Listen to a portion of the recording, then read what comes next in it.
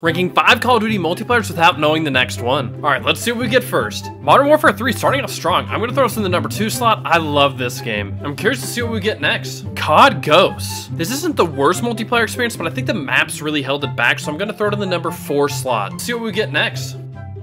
Black Ops 3. This is my personal favorite jetpack Call of Duty. I like MW3 slightly more, so I'm gonna throw it in the number 3 slot, but I'm really concerned that we won't get something better for number 1. Advanced Warfare. I'm gonna get some hate for this, but I'm gonna throw it in the number 5 slot because there's no way it's better than Black Ops 3 multiplayer or Modern Warfare 3. I'm really stressing out that I'm not gonna get a good game right here. Black Ops 2, let's go. Number 1. That finished perfectly. We lucked out there. What do you guys think?